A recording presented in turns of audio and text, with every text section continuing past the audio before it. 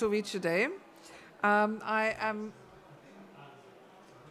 very happy to have a wonderful panel here with whom we can discuss the transboundary challenges that are out there when addressing climate change and how to best address them, ideally with the help and support and engagement of the many river basin organizations that are already out there, already working on water management and now being more and more engaged in also addressing the climate change challenges.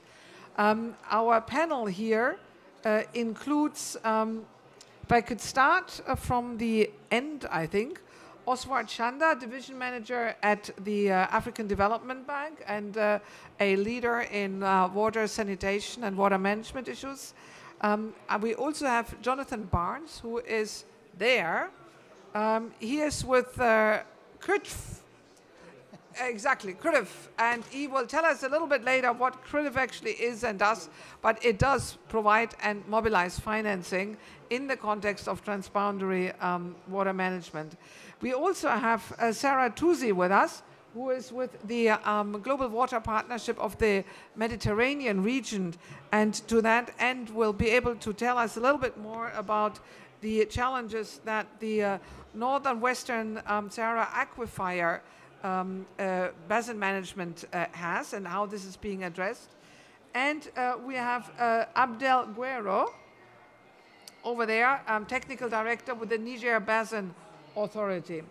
After we will hear from them, we will get technical interventions and questions from a couple of organizations that will help us think through the challenges. Specifically from UNECE, we have Sonia Köppel with us, but also from the International Network of Basin Organizations. Edouard Boinet is with us. Yep. Where? There we go. Edouard is standing there. And Greg Browder from the World Bank. Where's Greg? Here.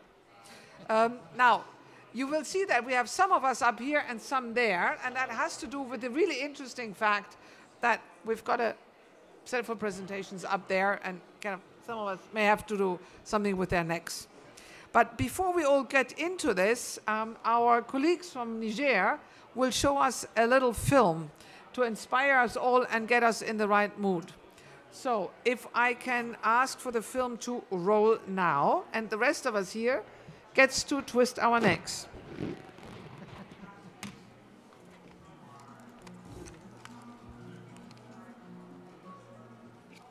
La population du bassin du Niger est estimée à 162 millions de personnes dont leurs activités sont liées à l'exploitation des ressources du fleuve Niger.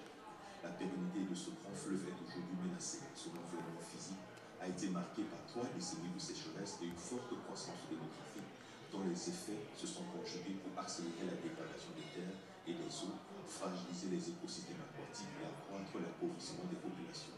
À cela s'ajoute une forte variabilité des écoulements et des risques climatiques faisant du bassin du fleuve Niger une zone très vulnérable.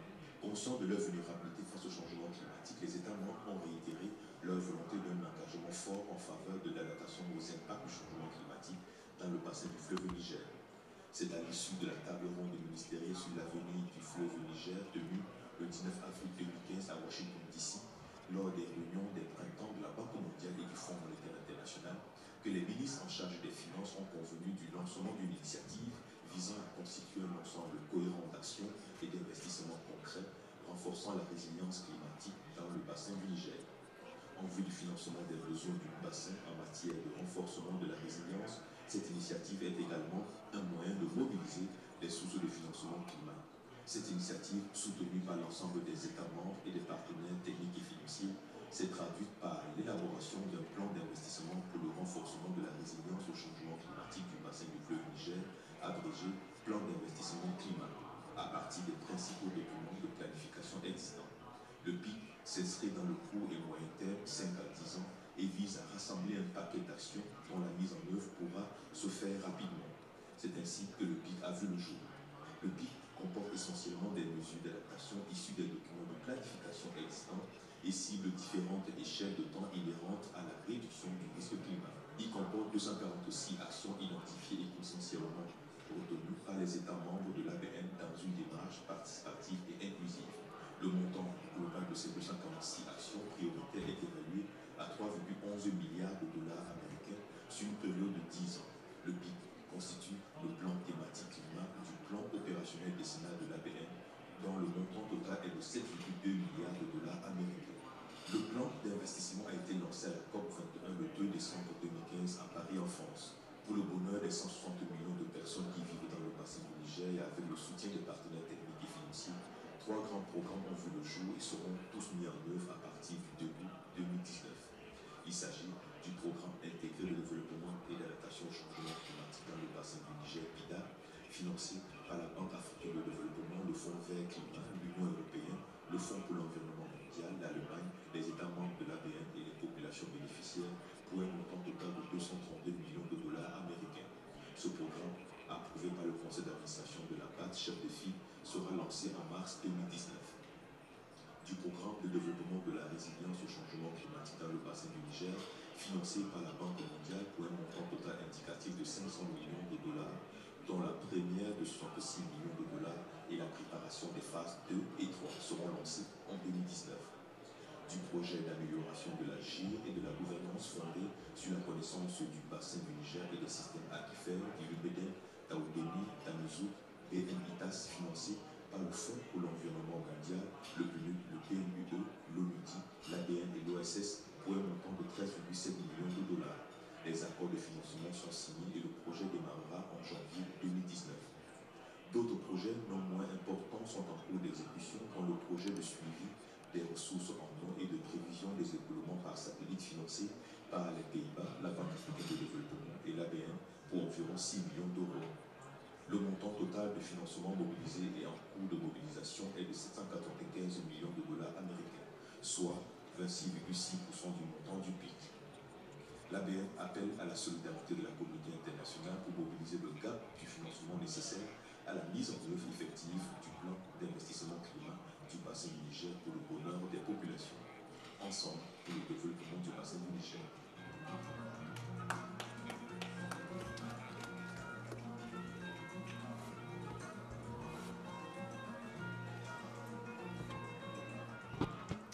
So thank you, first of all, to the Niger River Basin Authority to sharing, and to the Africa Development Bank to sharing that introduction with us. And in beginning our dialogue, let me also introduce myself. I am Monica Weber-Fahr. I'm the Executive Secretary of the Global Water Partnership. And as such, we work with river basin organizations around the world. In fact, we've helped, in many cases, give birth to some of them, which was a beautiful midwifery activity. That we're still very much engaged in. We also are being live streamed. Just wanted to make sure everybody knows this. And as we're getting questions later, we may bring some of those questions from the outside in here, and there's a team down there that will pass on these questions. So without much further ado, if I would ask Oswald Chanda, Division Manager with the Africa Development Bank, to kick us off, please. Here, there, what would you like to do? Just kick us off, give us some provocative thoughts so that we can go deep into the substance matter. Thank you. Thank you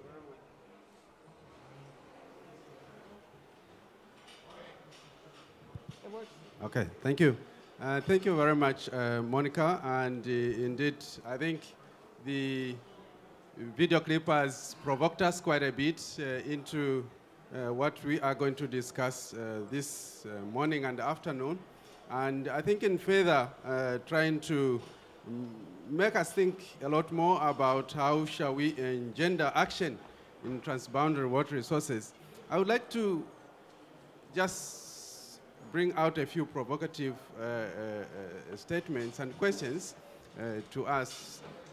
Around these four corners of this room, we would all agree that water resources management is a cornerstone of adaptation, for climate change. But in the environments in which we are operating, let's begin at the basin level. Let's begin at the country level.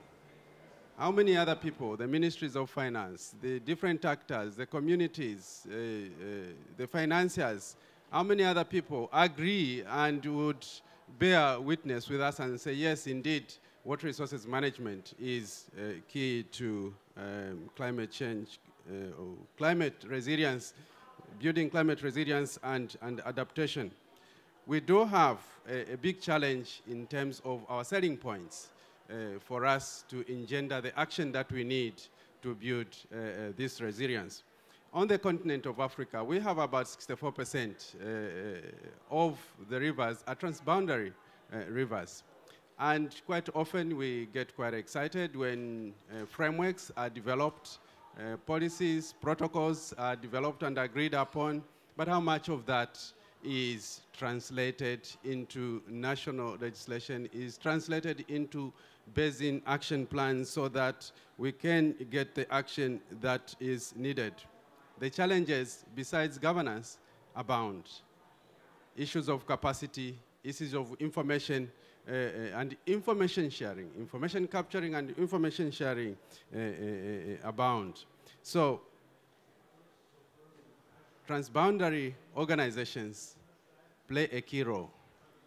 Transboundary organizations should go a whole lot further beyond the frameworks, beyond the protocols, to drill down to the basins, to the communities, to ensure that action plans include the elements that are in the frameworks, that are in the protocols. We have some tailwinds that have helped in ensuring that this agenda is further pushed on. The SDGs, in particular, the SDG 6.5, helping us to make these countries move a whole lot more towards integrated water resources management and ensuring that transboundary cooperation, transboundary action is being given the priority and the resources that are required to get us the results and to build that resilience that we need. We also have, for example, the Water Convention.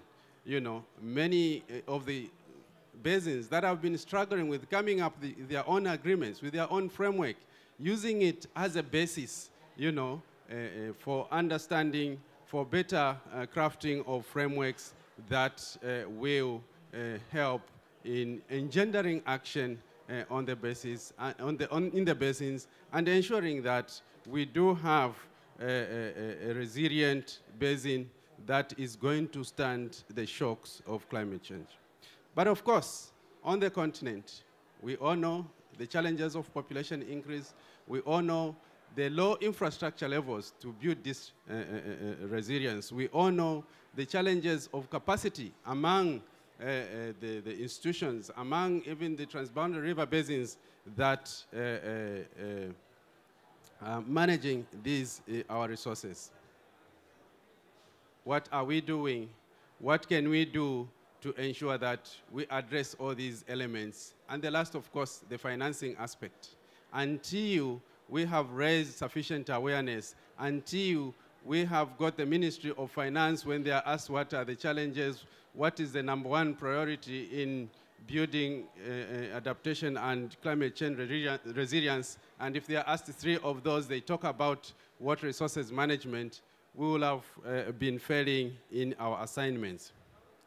On our part, working with the World Bank, indeed, and other organizations, we have put our heads together to prepare some information that is going to help in at least the preparation of projects. We know the challenges of project preparation, particularly at transboundary basin level, getting all the countries cooperating.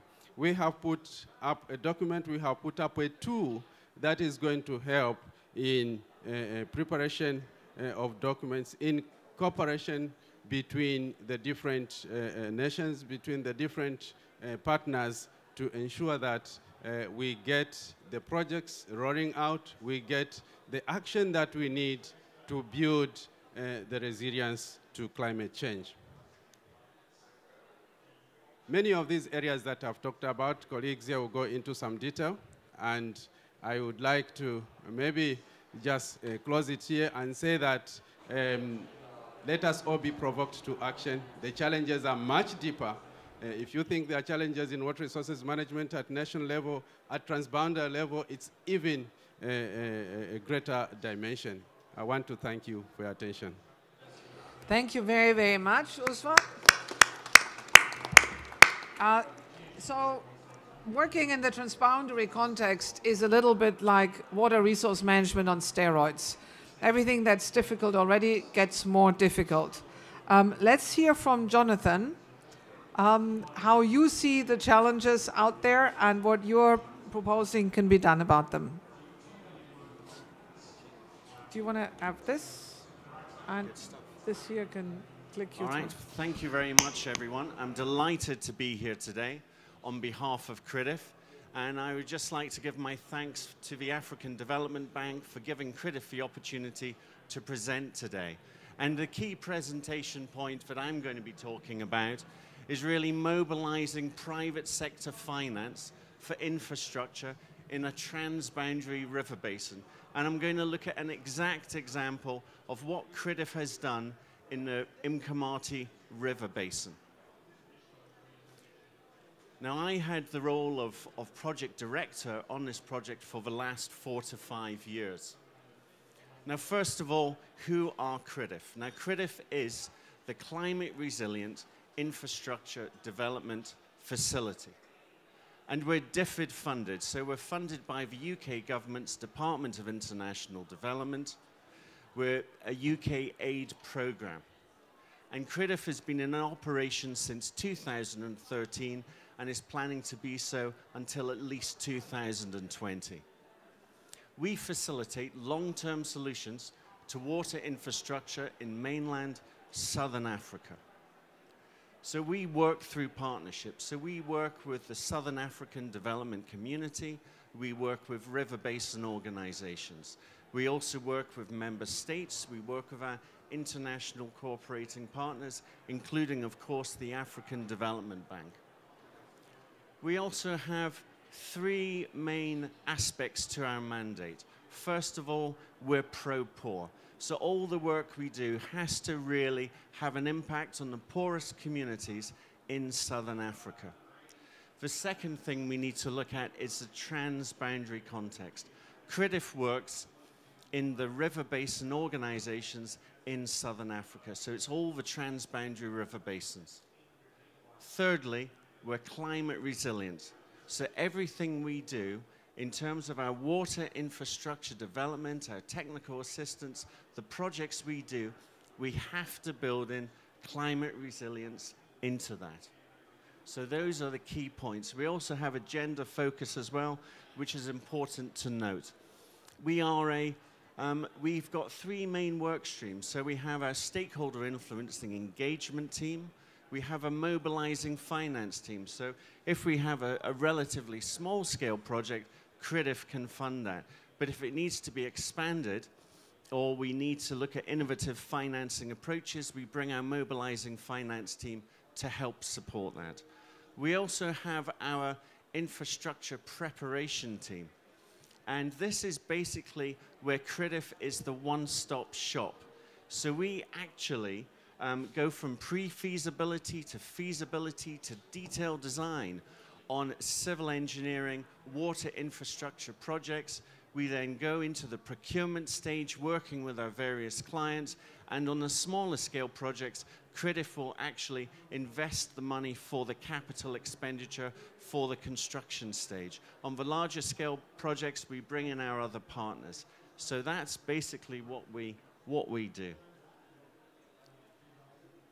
Now, in terms of what we've done on the Imkamati project, I think it's important to note here that I want to focus again on how we support transboundary actions to address climate change and how we can mobilize the private sector to help invest. So first of all, this map here really gives you the indication of where we operate. This is the whole of Southern Africa you can see here, and it shows the different transboundary river basins and the different countries in which CRIDIF works in. During our first phase of CRIDIF, we implemented 40 projects over 11 different countries. Now, this little orange blob you can see there is the Imkamati River Basin. It may seem small in this map, but it's still of significant size within the Southern African continent. So I'm going to give some information on the on the river basin. So this is the zoomed in map of the area. And as you can see, what actually happens is water flows from the west, from South Africa, and it goes east into Mozambique. The gray area to the east is really where the main floodplain is in Mozambique, where you get most of the flooding occurring. You've also got the Mkamati River, which flows through the new country of Eswatini, which used to be called Swaziland. So you've got the Mkamati River, the Crocodile River, all flowing west, then going into Mozambique and then through to the Indian Ocean. Some other key information for you is the Mkamati River Basin is about 47,000 square kilometers. So effectively in European terms, it's larger than Belgium, it's larger than Holland, it's about half the size of Scotland. You've got over 500,000 people living in the Mozambique portion of the Mkamati River, and you've got a high demand for water. And this is where the interesting part comes in, is if you look at that gray area on the map, there's a black blob and there's a red one. Now the black area is actually where Tonga Hewlett work. Now Tonga Hewlett is one of the biggest multinational sugarcane producers in southern Africa. And just below that, about 60 kilometers to the south, you have Ilovo Sugar, who are also one of the biggest multinational sugarcane producers in southern Africa. Now, they're competing users, but they have altogether about 15,000 employees. So they are the largest private sector employers in Mozambique in the Mkamati. Outside of the sugar estates, you have the outgrowers, and the outgrowers are the small-scale sugarcane producers. Now, it's in the sugar estates or the large sugar estate producers' best interest to look after the outgrowers, because the outgrowers actually, they grow the sugarcane and then they need to get it processed at the mills that both Ilovo and Tonga Hewlett have.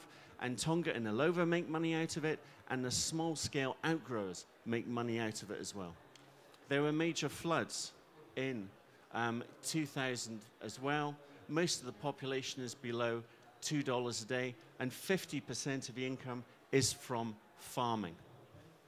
Now, Ilovo approached CRIDIF to actually produce this, to say, you know, can CRIDIF help resolve some of the flooding issues? So what CRIDIF did is we came up with a whole plan.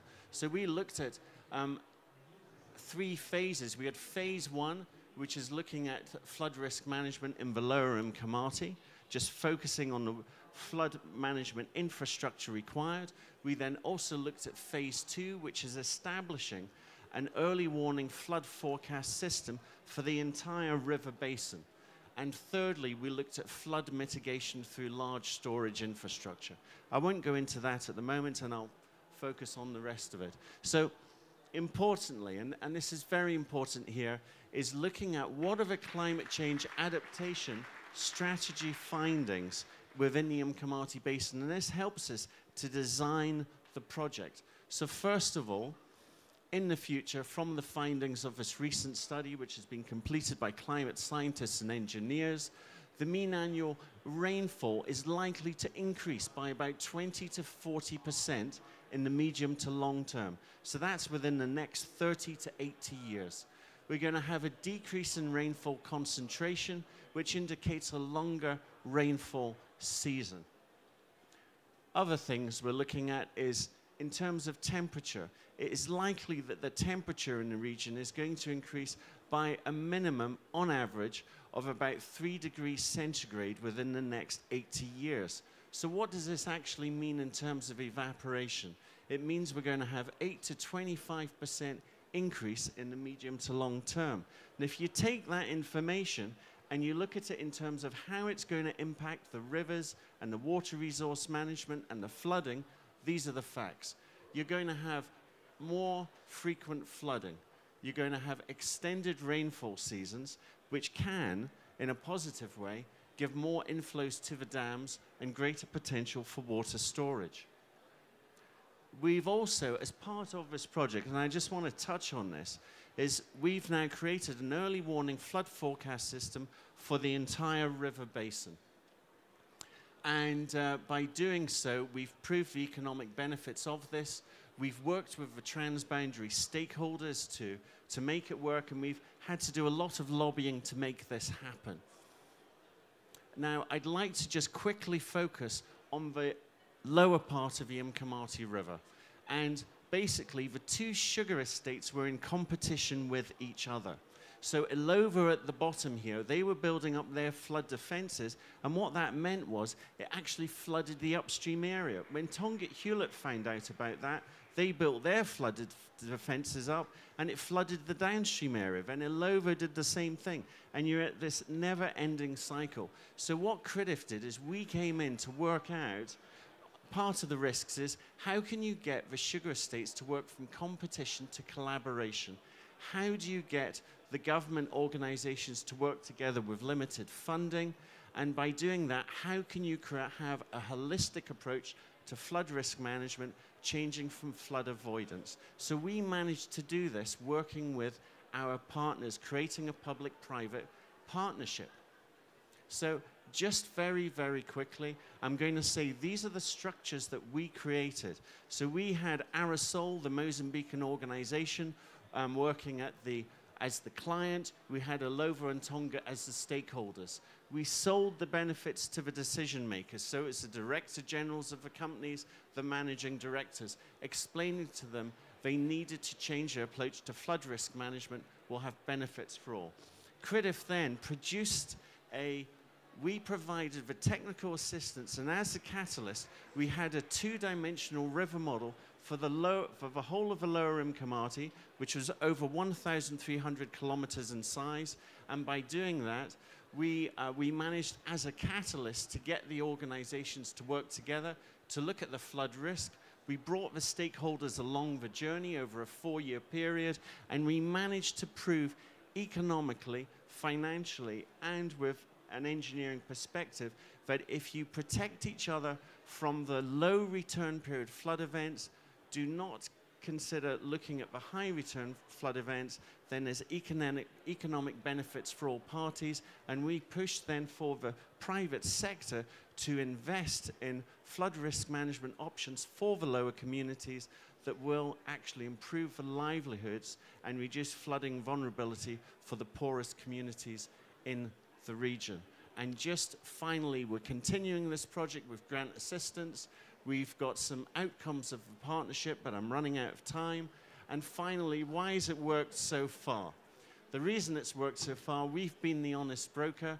We've provided the data, the models, the catalyst to get the organizations to work together. And we've been a constant there for the last 4 years to build our stakeholders and influence our clients. Thank you very much. Thank you, Jonathan. And coming from GWP, I can myself say we've got wonderful experience with the catalytic reactions that work with you can generate, having done the multi-stakeholder work for you in the Livingston Climate Resilient Water Supply Project. But now we're going to travel from the southern side of the African continent up to the northern side. Sarah, do you want to do it from here or there? Can we have, yep, there is a flip here. There we go. You want to, yeah. So we are going to do a very elegant change of guards here. Moving over to Sarah Tusi, who will tell us how this is working, or rather not working, and what are the challenges that we should really discuss here in the transboundary work in between Algeria, Libya, and Tunisia. Over to you, Sarah. Thank you very much, Monica. Indeed, we will move to North Africa and to have some lessons from the transboundary cooperation in that part of the world. But just few things that I wanted to introduce with my presentation is about why transboundary cooperation matters.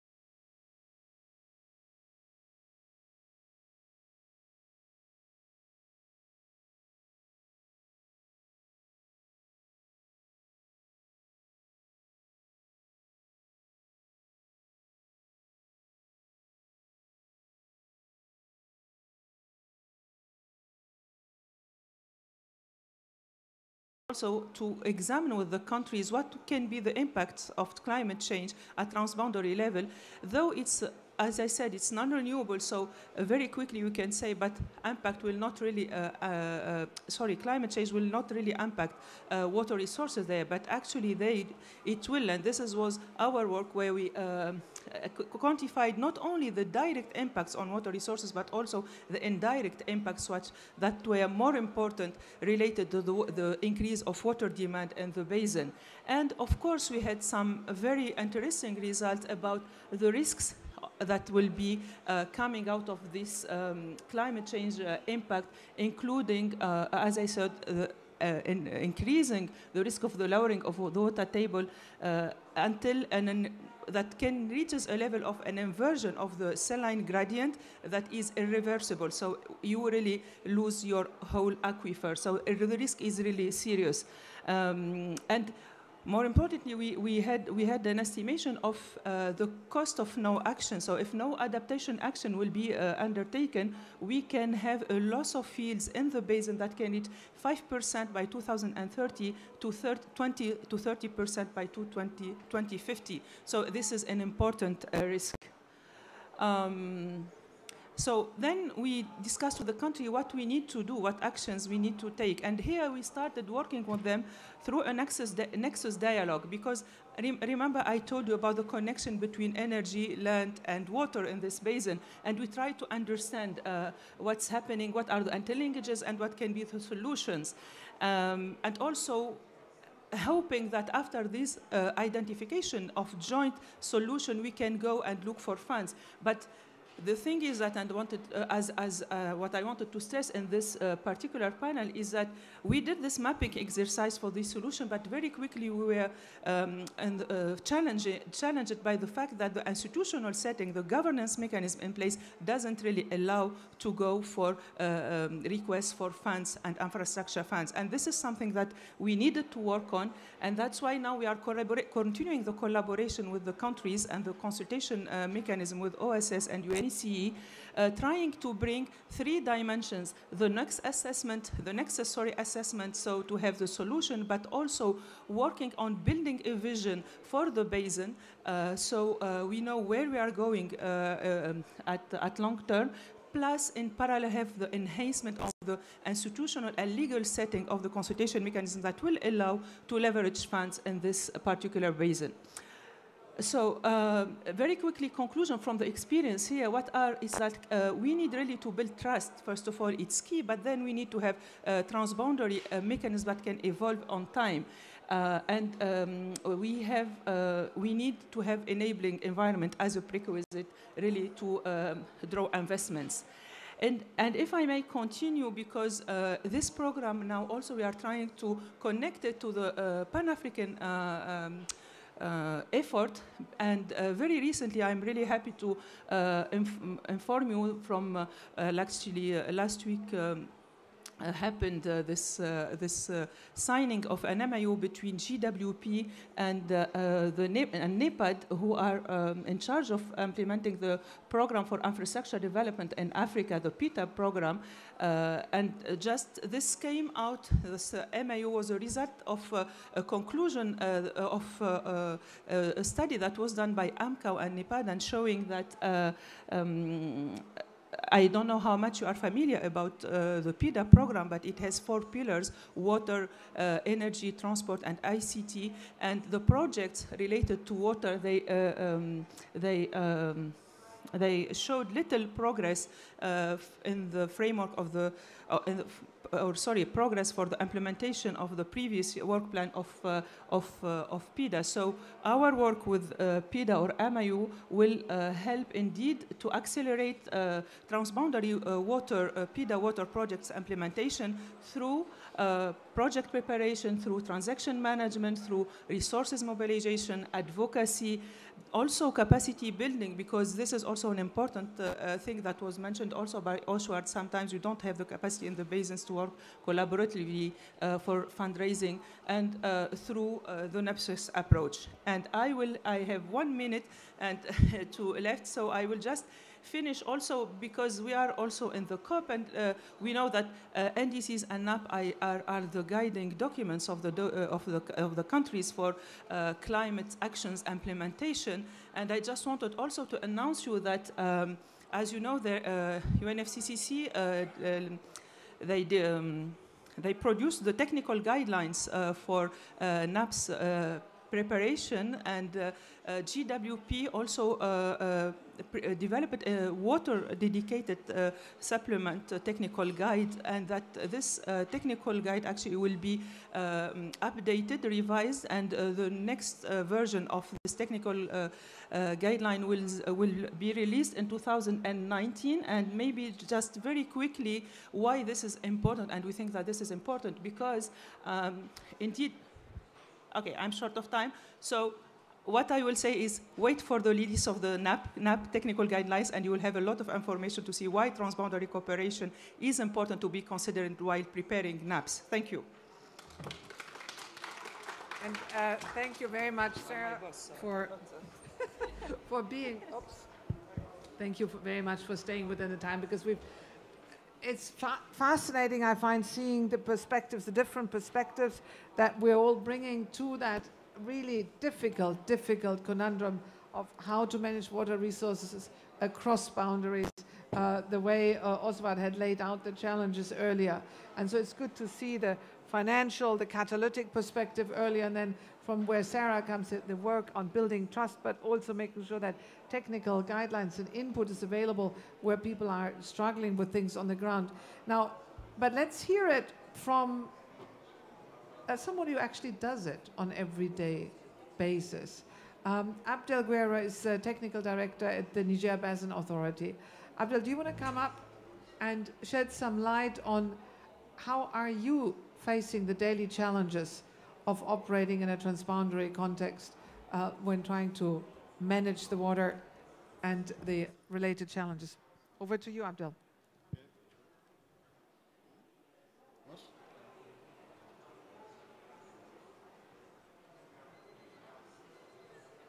And I will signal to you your timing.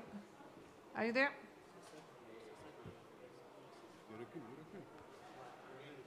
Ok, c'est bon. Ok. Merci, Madame la modératrice. Et merci aux organisateurs et organisatrices de ce panel pour l'invitation faite à l'ABN.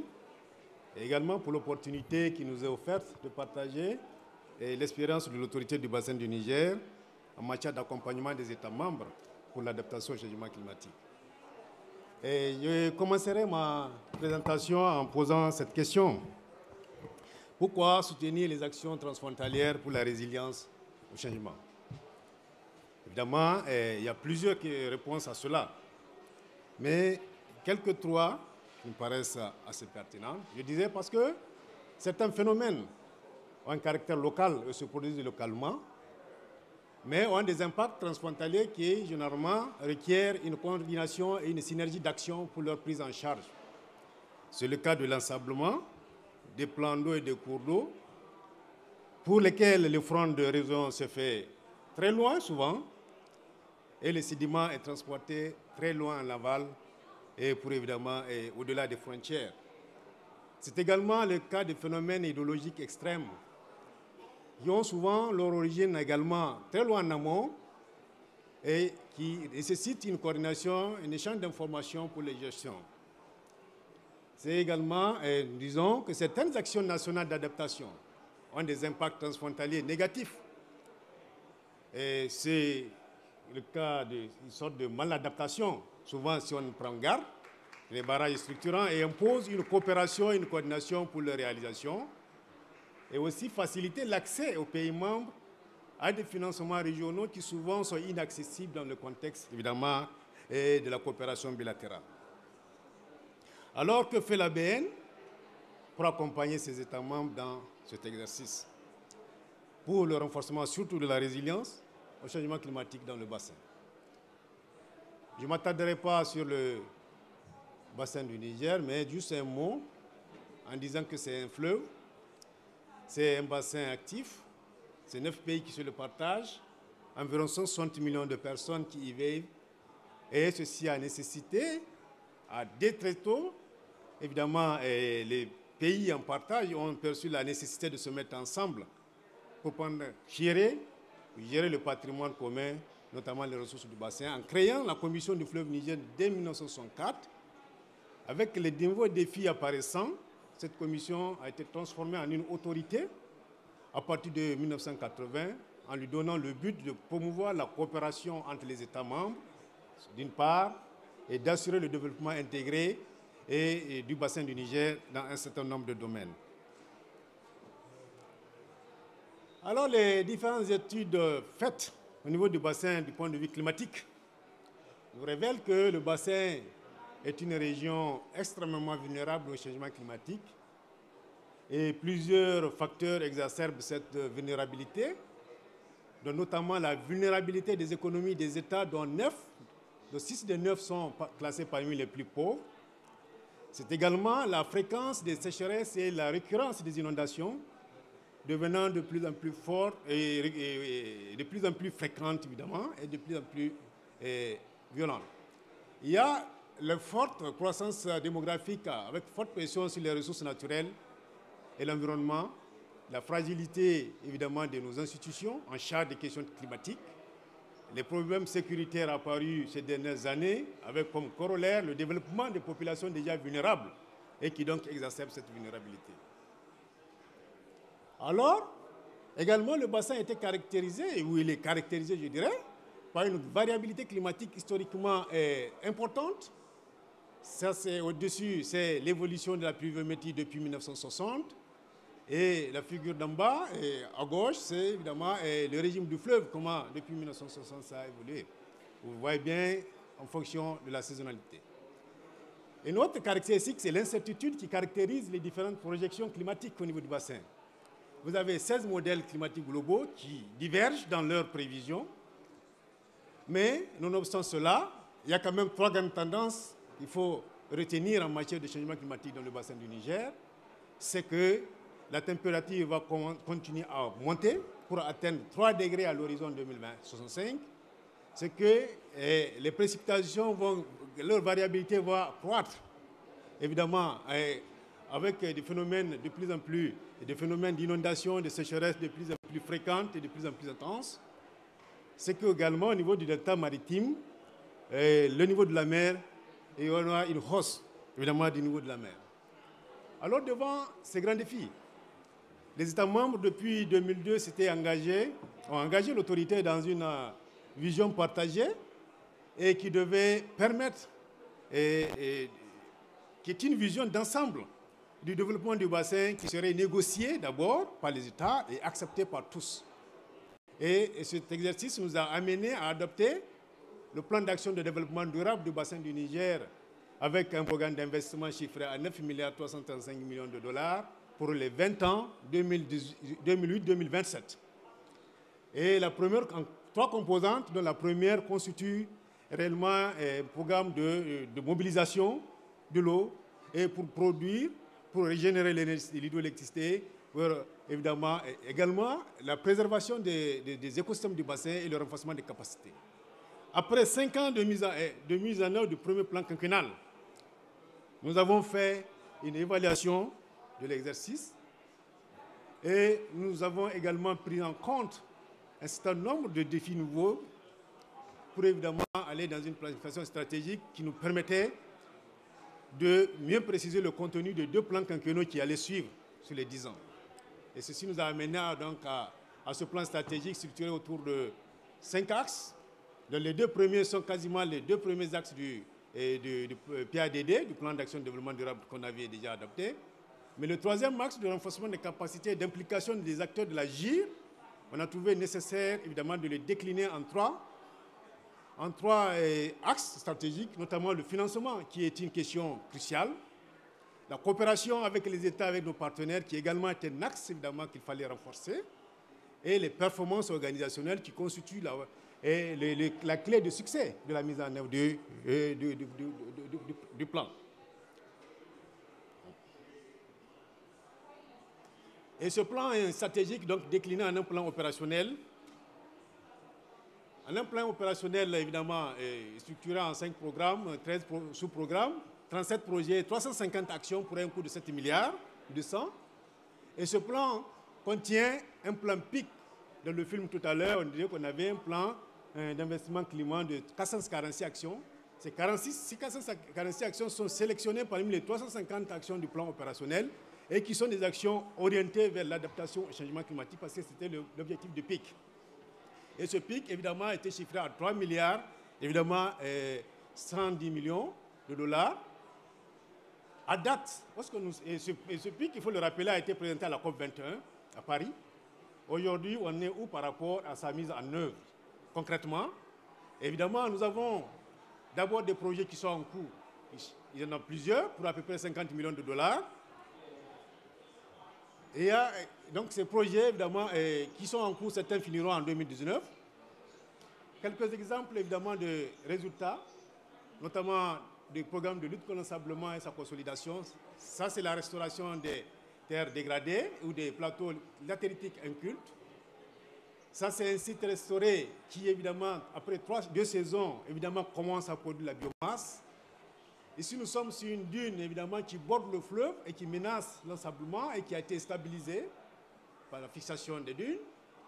Nous avons ici les protections des berges et des affluents. Et là, un périmètre de production de bourgou pour l'alimentation du bétail d'abord et pour la protection du fleuve. Maintenant, les projets en instance de démarrage qui démarreront, le film l'a annoncé, en 2019. C'est le PIDAC, le Programme intégré de développement et d'adaptation au changement climatique, qui est négocié avec la Banque africaine de développement et un certain nombre de partenaires et qui, effectivement, permettrait de réaliser les réalisations physiques que nous attendons.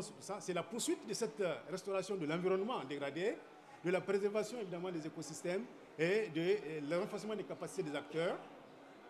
Et l'autre, au niveau de la composante 2, c'est tout ce qui est mobilisation des ressources en eau pour, évidemment, produire et continuer à produire. Et là, nous avons donc, le PIDAC fait 232 millions de dollars, donc 80% de dons. Et donc, nous disons qu'il sera lancé en 2019. Un autre projet, c'est le projet d'amélioration de l'agir et la gouvernance, et qui est financé donc par le FEM, et qui fait un coût de 13,7 millions de dollars, et dont les conventions sont signées, et nous le lancerons avant fin janvier 2019, Inch'Allah. Le troisième programme, c'est le programme de développement de la résilience au changement climatique, qui est financé par la Banque mondiale et qui donc évidemment fait 795 millions, en fait 500 millions de dollars, dont la première phase de 66 millions de dollars démarre l'année prochaine. Donc à date, le PIC est financé à peu près à 25,56%. Il reste un gap dont le financement reste toujours recherché. Maintenant, les conclusions ou les leçons que nous tirons, il y en a 3, c'est que l'organe de bassin constitue un centre pertinent d'action pour accompagner les pays membres dans le renforcement de la résilience. Nous disons également que l'OBT doit bénéficier du soutien politique d'abord de ses États membres et un soutien financier nécessaire pour mieux planifier et mettre en œuvre les actions d'adaptation. Et nous disons que la coopération autour des cours d'eau transfrontaliers doit évoluer vers une coopération autour des projets structurants communs qui devraient générer évidemment des bénéfices pour mieux s'adapter au changement climatique. Je vous remercie pour votre aimable attention. Thank you. Oops. Thank you very much, Abdel. This was a beautiful introduction, I should say, about the important role that organizations like the Niger Basin Authority play. This is really also something where we can see so clearly that water is not a sector, but it is a connector. We will now hear 3 quick responses from organizations that work very strongly in helping address the challenges that are out there and that are being addressed in the transboundary context. With that, Sonia, can you tell us briefly about UNECE and how you are helping address the transboundary challenges, not just on the water end, because that's you've been doing for a couple of years, but also as climate change exacerbates and accelerates the challenges that these authorities have to address? Thank you very much. My name is Sonia Köppel from the Water Convention, and I believe Sarah has already said, and all of you actually know why cooperation on climate change adaptation is important. And the examples we have heard have very well shown the necessity but also the benefits, because the most important, I believe, is that it actually makes adaptation more effective and efficient to work at the basin level. But most of the discussions here and generally are still very much focused on national level climate change mitigation and adaptation. And whereas river basin organization at the basin level is so important. And that's why we need a legal and institutional framework at the global level to foster transboundary cooperation. And it was mentioned at the outset already by the African Development Bank that the Water Convention provides such a unique legal and institutional framework. It's at this stage the only intergovernmental framework at the global level which helps countries to cooperate. And you can see here it's not only a legal framework but also has an active institutional framework with activities on the ground, for example on climate change adaptation, and including actually also projects in specific basins. And I don't have the time to go into detail about the convention, but if you have questions you may ask me. So already back in 2006 the countries recognized that it's necessary to work at a basin level. So there are different activities started, developing of guidance documents, exchange of experience platform, creation of a network and several publications. Here you can see the basins which are part of the network. And in this framework we have promoted the development of adaptation strategies at the basin level, for example on the Neman Basin and Dniester in Eastern Europe, but also in Africa. And this has then, after several years of work, shown exactly what was said at the beginning here, at the outset of the event, that basins struggle, they don't have the capacity to develop actually bankable projects for climate change adaptation. That's why we started a partnership with the World Bank, the African Development Bank, the EIB, but also INBO, and Netherlands and Switzerland and other organizations, also TWP, and we organized a training on how to prepare such bankable projects for climate change adaptation in Transboundary Basin last year in Senegal. And we are planning future similar trainings in the future. And the World Bank, the publication which will be presented by Greg just afterwards, is one of the outcomes of this. And here you can see some of the good practice examples which have been happening, like Lake Victoria Basin Commission also had a transboundary adaptation proposal accepted by the Adaptation Fund. And all this, I think, shows that cooperation on climate change adaptation can even facilitate transboundary cooperation more broadly. And also that for development banks, international water law and enabling legal and institutional frameworks is actually crucial for investment also. So with this, I would like to close and invite you also to our upcoming activities, such as a next global workshop on this topic and network meeting which we organize next year in Geneva. Thank you.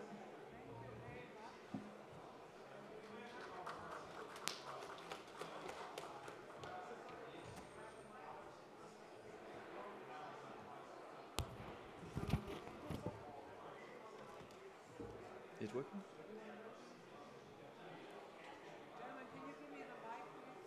Sorry, this one. Or mic. Anyone would be nice. Thank you. That's nice. And just a word of compliment also to UNECE, having spent some time with them and their convention earlier this year. I was quite impressed to see how many countries are starting to take an active interest in joining, with delegations from Asia and various parts of the African continent, Latin American continent, considering this right now. But with that, very fascinating, so the River Basin Organization are organized themselves. Indeed. So what are you doing in 4 minutes in helping them face the triple whammy challenge that they have, water management in a transboundary context and exacerbated by climate change? Thank you. So indeed, I come from INBO, the International Network of Basin Organizations. My name is Edouard Boinet, And when we address the issue of adaptation to climate change in transboundary basins, we agree on one very important point here. I believe that we all do. Infrastructures are essential. We need them. We need concrete projects that are needed for both adaptation to climate change and sustainable development. And when I mean concrete, when I say concrete, what I mean is field projects, projects that are made of concrete, or that are involving green infrastructures, well, something that you can touch, that you can see, and that your constituents will understand as a contribution, making progress in water resources management. But, and that's a big but here, we are failing to deliver these infrastructures.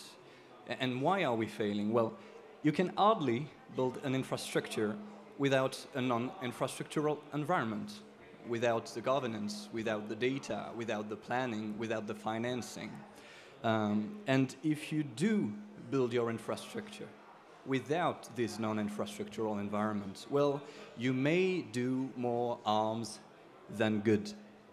And that's why we believe that we need to develop non-infrastructural projects. A very clear example on data, for instance, which is one of the big blind spots that we have. If you try to choose a location for a dam without the data, if you try to design a dam without the data, you can be sure that you will put it in the worst place possible and you will not get the performance that you expect from it. We have a lot of examples of short lifespan and very expensive hydropower dams with terrible negative externalities for ecosystem health and human health, and as well poor performance in the production of power, which was the first goal that we set for them. You get, for instance, dams that just do not fill with water, but with sediments, and that's, of course, a very important problem. So you need data to build trust and initiate the cooperation. You need data to design the infrastructures, and of course, you need the money. Right, banks? And here, the issue is not the volume of money. The issue, and you will have understood that already with what I've just said, is more the access than the volume. We need more of the available money for non-infrastructural projects, and we need also to take into account the fact that we have a very complex landscape of climate finance. It's, in addition, a landscape that has been structured for single-state approach. So it's very difficult when you're coming as a non-state actor or as a basin organization to access those funds. And we have to mention that transboundary basin organizations are just sometimes not equipped to prepare projects and access, say, adaptation fund or green climate fund. So we need to accompany these basins organizations, transboundary basin organization, in the preparation phase. That's what we call the incubation.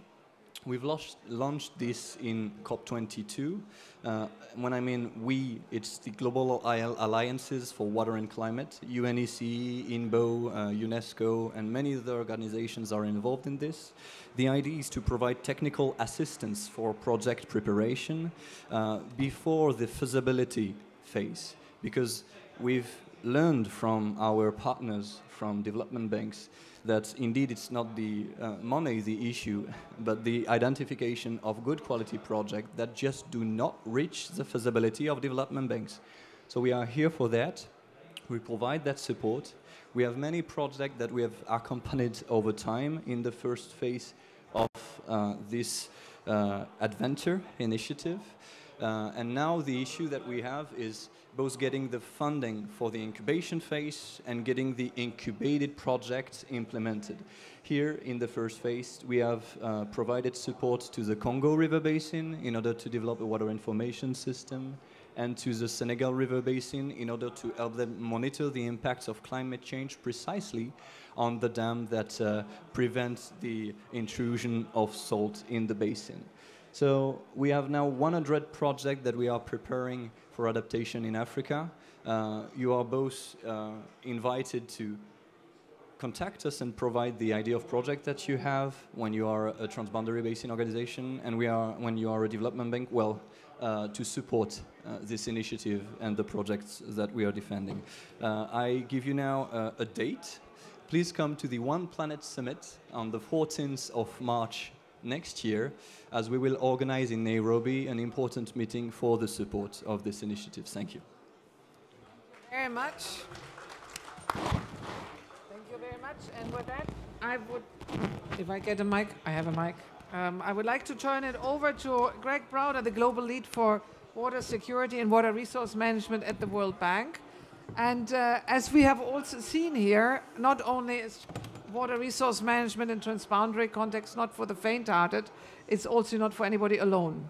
Right, so over to you to discuss a little bit some of the things that you have done in a very large partnership now. Okay, thank you everyone. Very interesting session today, and I heard a number of key points. One is the need to cooperate on transboundary water management, the urgency of this issue, particularly in the face of climate change. And then the other part of this is the need to find and develop bankable projects to have real impact on the ground, and then to finance them. So in response to these needs, a group of development partners, including the World Bank, UNEC, INBO, and anyone else I'm missing?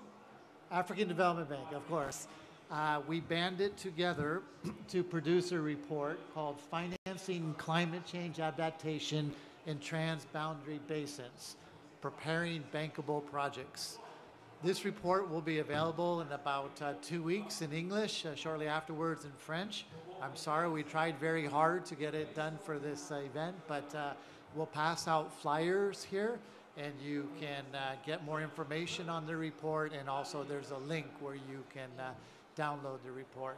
So yes, I actually have more slides, but since we're short on time, I will stop here, and I think we'll have a little bit of time for questions. So please do look at the report when you have time, and thank you very much to our partners in preparation of this report. Thank you. Thank you very much. And this has been a real team product. A lot of people have contributed, and I think we're all quite keen to find out more about it. Did we have any questions from the live transmission? If so, I don't see that at the moment. Are there any questions, suggestions, thoughts to any of the panel members that we have, or to Jonathan, whom we have here with us?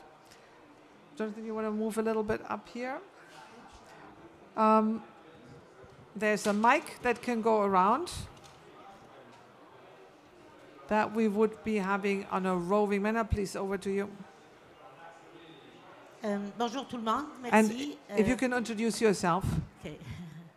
Bonjour, je m'appelle Awad Mabrouk, je suis sociologue, experte en questions du genre, eau et climat et justice surtout climatique.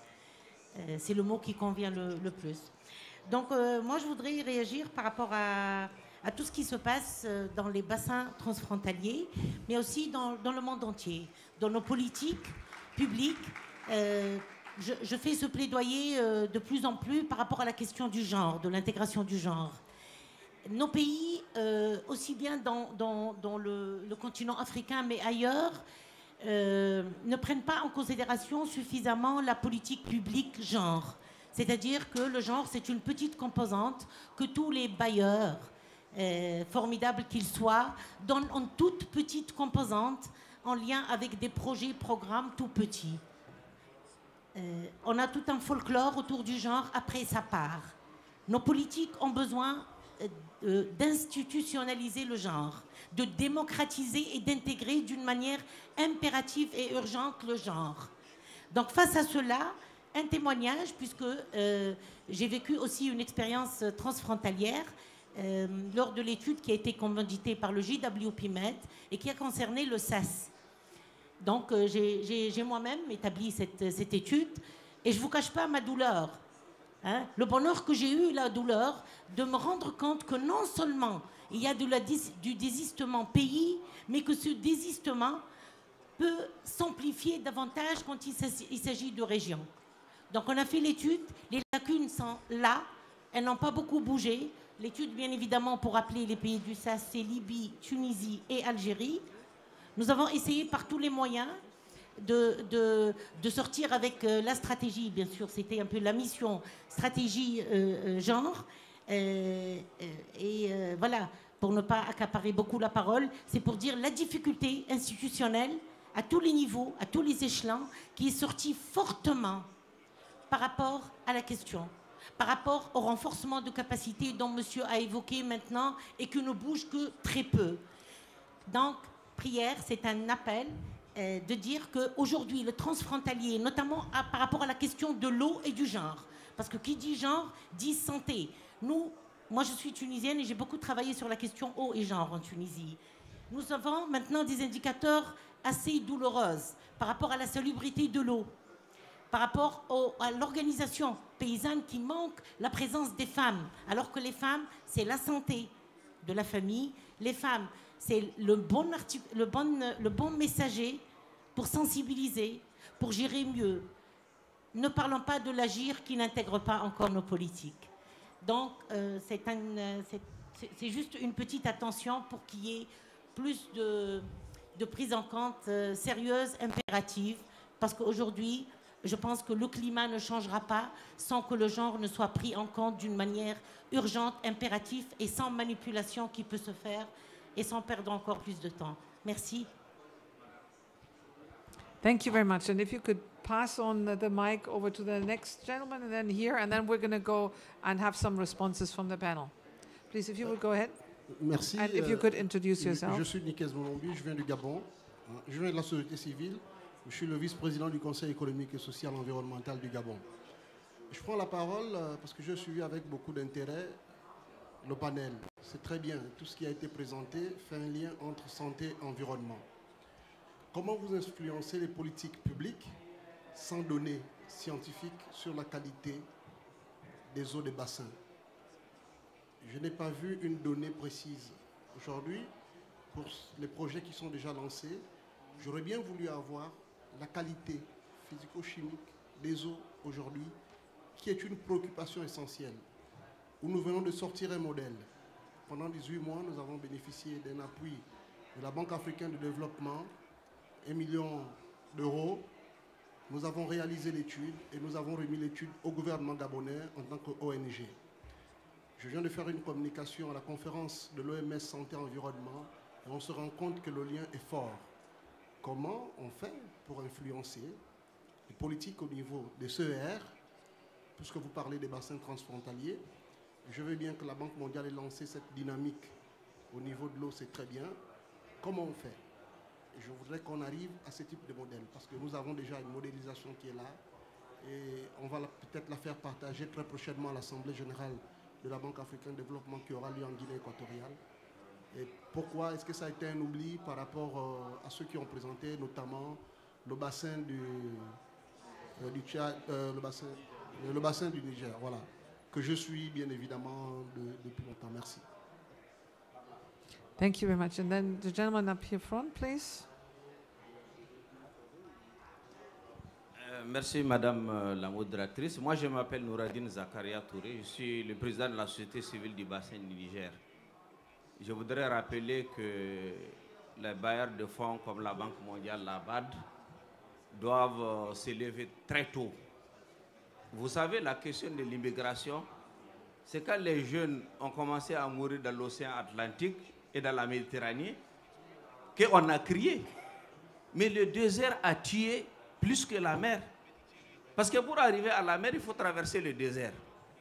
Et le désert, c'est l'effet des changements climatiques. Pourquoi quelqu'un quitte chez lui, dans son terroir où il est né, pour aller en Europe qu'il n'a jamais vu? Parce que les gens vivent dans l'extrême pauvreté. Les conditions de vie sont macabres. Et c'est ça que le DT a dit. Sur les 9 pays du bassin du Niger, vous avez au moins 6 qui vivent dans des extrêmes pauvretés. Une année de sécheresse extrême, une année d'inondation. Moi, je suis chef de village, j'ai fait 3 mois dans mon village. Toutes les digues que nous avons réalisées, l'eau est venue, il a tout détruit. Les jeunes ne peuvent pas rester dans ça. Et ça, c'est de la responsabilité de la communauté internationale. Si la France ou l'Europe, de façon générale, ne veut pas recevoir les gens, il faut les aider à s'installer chez eux. Encore mieux que, historiquement, ces pays nous ont pillés aussi, au-delà des changements climatiques. Donc, je crois qu'il est important qu'on réfléchisse plus en profondeur. Hier, dans un panel, quelqu'un a dit « Trump sort du changement climatique et il veut financer 380 milliards de dollars pour les feux de brousse en Californie. » C'est ça aussi le problème. Quand on vous expose le problème, il faut que les partenaires s'investissent. Il faut mobiliser les ressources financières. Moi, je suis obligé de rester au village parce que je suis un chef de village. Mais les 2000, 3000, 10 000 jeunes ne sont pas obligés. Ils quittent le village pour aller au Niger. Si ça ne marche pas, ils vont aller au Ghana. Si ça ne marche pas, ils reviennent et prennent le désert à 800 km sans un seul point d'eau. Et c'est ça qui a fait que ceux que vous appelez en Europe djihadistes, terroristes, ont occupé le terrain. Parce que les 2 tiers du Mali sont des zones désertiques. Personne n'y vit. Il n'y a pas de l'eau, il n'y a rien à manger. Et les gens sont en train de courir pour aller dans les centres urbains. Maintenant, les centres urbains, on ne trouve plus le gardiennage ou nettoyer. Parce que comme les fonctionnaires eux-mêmes n'ont plus l'eau, et même nettoient leurs chambres, il faut le gardiennage la nuit. Donc, fondamentalement, le problème que nous avons, c'est exactement ça. Il s'agit de mobiliser les ressources financières pour faire des projets qui permettent de lutter contre la pauvreté, d'améliorer les conditions de vie des populations, et les gens vont rester chez eux, ils n'ont rien à faire avec le Canada, ou la France, ou l'Union européenne, ou la Pologne, etc., etc. Et c'est fondamental. Il faut que la Banque mondiale, la BAD, les autres partenaires s'engagent. Il faut mettre plus de ressources, parce que si vous ne mettez pas plus de ressources, le désert avance. Si vous tardez à mettre les ressources, le climat change. Si vous ne mettez pas de ressources, l'immigration continue à avancer. Donc, il faut mettre les ressources nécessaires. Merci, Monsieur le Président. Thank you. One last remark so that we can invite some of the panel reactions, please. Merci bien. Je pense qu'il a touché un peu du doigt l'aspect sur lequel je voudrais insister. C'est pourquoi, au niveau, par exemple, des organismes de bassin, le directeur technique l'a dit, nous avons besoin d'argent pour investir. Et je pense que M. Grec a certainement été stratégique parce qu'il attend certainement une question pour développer un peu plus son truc là. Alors, je vous pose la question, on fait comment pour pouvoir avoir accès à ces ressources-là afin d'investir? Parce que si on n'investit pas, il l'a dit, c'est un villageois. Moi, je ne suis pas villageois a priori, je travaille dans l'administration, mais on se rejoint sur ce plan-là. Comment on fait pour investir? Parce que tout ce qu'on dit, à Borne, il y avait une communauté la population civile qui s'appelait blablabla. Il voulait simplement nous dire qu'on parle beaucoup, mais on ne fait rien. Je crois que tout à l'heure, en venant aussi, il y a un petit groupe aussi à côté qui dit la même chose. Donc, il faut qu'on investisse. Tout ce qu'on fait, si on n'aboutit pas à une amélioration des conditions de vie des populations, tout ce qu'on fait ne sert à rien. C'est à la fois la communauté internationale, c'est à la fois le travail des scientifiques, les bailleurs de fonds, etc. On est tous concernés. Je vous remercie. Thank you very much. And I think what we're now going to do, first of all, let me also acknowledge the 3 important points that were made. Firstly, the question about gender and how much or not enough the work that is being done in the transboundary water resource management perspective has institutional solutions on the gender end. And I can see everybody here wanting to speak, but I will not allow this because we will have one person with one answer, and we're just going to go through this here right now. So the first question is, where do we see serious good examples for bringing gender into the management of water resources in transboundary context? The second question was, who's got data on water quality, particularly with regard to chemicals and others, so that one can actually take specific action on this one? And the last one was in that very, very serious and correct observations that the burden, the pain of climate change comes to the poor people first, longest and deepest?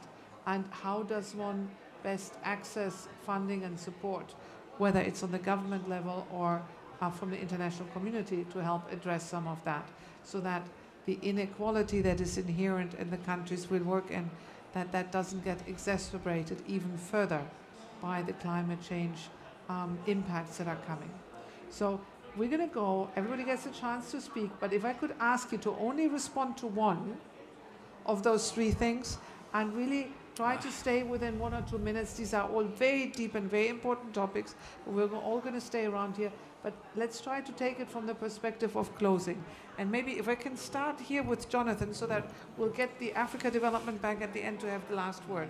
So Jonathan, one thing that of the three things that you want to address very briefly: gender, water quality information, or the inequality of climate change, and how one can identify resources to address that specifically. Okay, I'm going to talk about the gender component, which I think is extremely relevant. And basically, you know, our organization, CRIDF, are only just starting to touch the surface of this from a transboundary basin perspective.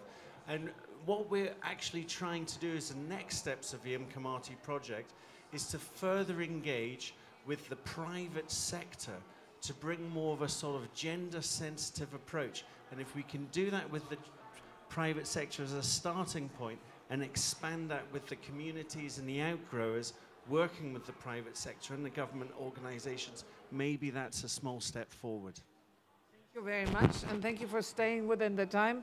One enlightening perspective from you, Greg. Which of the three topics? Yes, I will respond to the question about the impact of climate change on local communities, particularly those in poor areas. You know, the World Bank has done a lot of work on the impact of climate change, and there's no doubt that there are huge economic losses that will be generated through climate change, even under good scenarios. And we estimate on the order of 6% in some countries, the gross domestic product will be reduced due to climate impacts. We can see already this is causing problems and instability of countries, not only in Africa, but other regions of the world, the Middle East, parts of Asia, and also spurring migration throughout the globe, Africa included.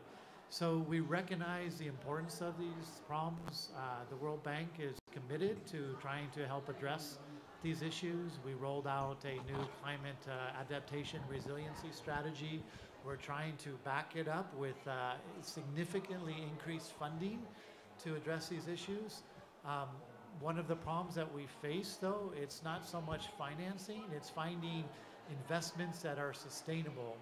So, you know, I encourage you to work with your governments, with your organizations, your local communities to develop good investments that we can invest in for climate resiliency. And I'm sure some of the other speakers who are more familiar with the African context will discuss, you know, how do we actually channel these funds, because they're there, but we're having a challenge, you know, spending the money actually. And spending it so that it addresses the inequalities and impact. Sarah. Merci beaucoup. Je vais réagir en français. Comme les deux questions, ce que je voulais adresser sont intervenues en français. Par rapport à la question, juste peut-être ma réaction par rapport à ça, c'est que combien il nous reste encore de travail pour justement s'attaquer à toutes ces questions pertinentes que vous avez touchées.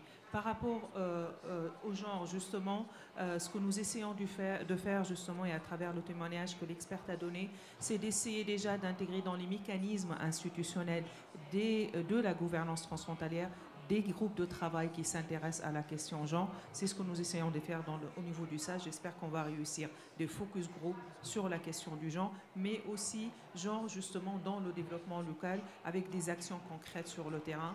Et ça me permet de faire le lien avec justement la question de la migration. Je pense qu'on devrait aussi voir dans toutes les actions d'adaptation plutôt des opportunités d'emploi.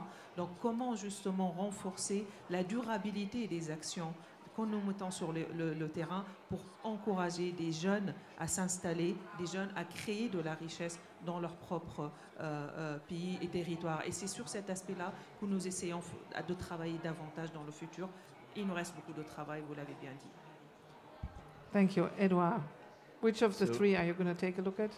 I'm going to take my 2 minutes for the three of them, but I'll be Okay. really quick. Good luck. Regarding gender, I don't know if you've seen, but I expressed frustration when you mentioned the issue. It was not against you, but against how we approach the topic to date.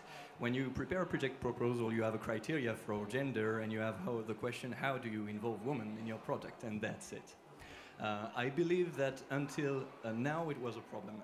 I believe SDGs kind of helped to bridge a gap. Now you have a link that wasn't existing before between, for instance, access to water and girls that are in class, okay? Meaning that if you do improve the first, you do improve the second. That was for gender. For data, we are in an era in Africa on water quantity issue.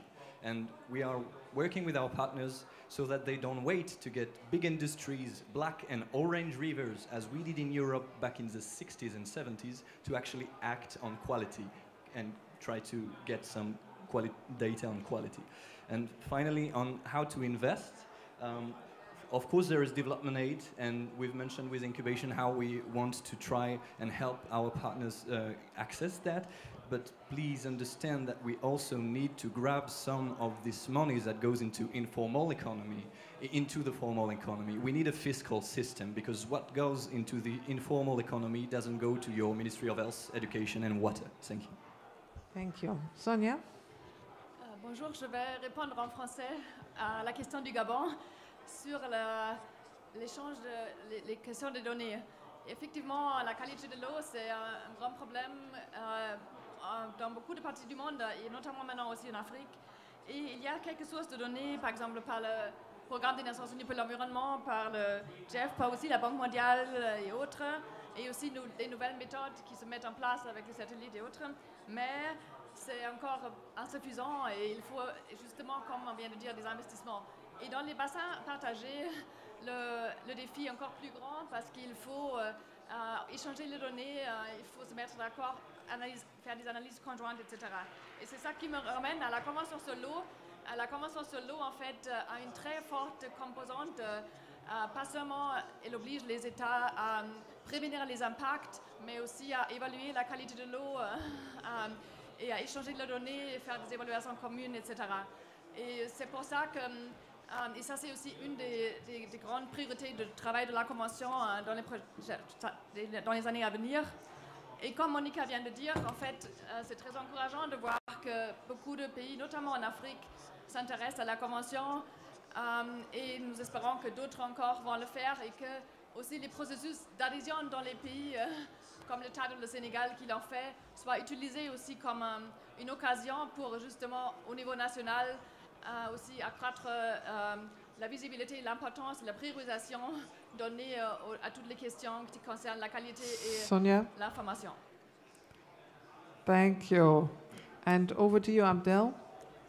Which of the three topics are you going to take a quick look at? La qualité, comme j'étais directement évidemment visé, la question du représentant du Gabon par rapport à la qualité et les données pour faire la planification. Et je dirais qu'une des activités les plus anciennes de la BN, c'est pratiquement la collecte de données. Et la BN fait partie aujourd'hui des rares bassins où vous avez un réseau de à peu près 115 stations régulièrement suivies au niveau de l'hydrologie et 9 bases de données au niveau de chaque pays et une base de données régionale accessible à l'ensemble des États. Les champs d'information, elle est déjà là. La qualité de données, nous y avons pensé. Et l'état de lieu du bassin a été fait depuis 2005. Et suite à ça, nous avons fait une identification des réseaux de suivi de la qualité. Et ce réseau, un réseau minimum sur les points chauds, comme on l'appelle, ou là où la pollution, les indices de pollution ont été déjà suivis. Et globalement, le bassin se porte bien, à l'exception évidemment de certains points chauds, à l'aval des grandes villes, au niveau des zones des minières, ainsi de suite, nous les avons identifiés. Et nous disons que la modélisation aujourd'hui, toutes les planifications que nous faisons, ce sont les modèles d'allocation et de gestion, d'abord. Le make basin que les hydrologues connaissent bien, et qui permet évidemment, qui rassure les États, rassure la compatibilité des investissements planifiés. Est-ce que tous les ouvrages qui sont planifiés, est-ce qu'il y a de l'eau pour permettre de faire tout ce qu'on a dit de faire, tout ce qu'on veut faire? C'est ce modèle qui nous dit, et non, vous ne pouvez pas, c'est bon d'avoir des ambitions, mais si vous le faites dans cette point. Donc la qualité de données, nous avons les perspectives, tous les projets qui démarrent. Le projet comment dirais-je, avec la BAD, il y a au moins 10 millions de dollars pour renforcer l'observatoire du bassin du Niger qui fait la veille en termes de qualité, en termes évidemment qui suit les impacts socio-économiques. This may be a great moment to segue over to Usman to close us out because we've got people in front of the door waiting for the next session. C'est pour assurer évidemment notre ami que évidemment nous travaillons et que la charte de l'eau avec ses annexes sur l'environnement réglemente et fixe évidemment tout ce qu'il y a lieu de faire pour préserver l'environnement du bassin et la qualité de l'eau au niveau du bassin. Merci.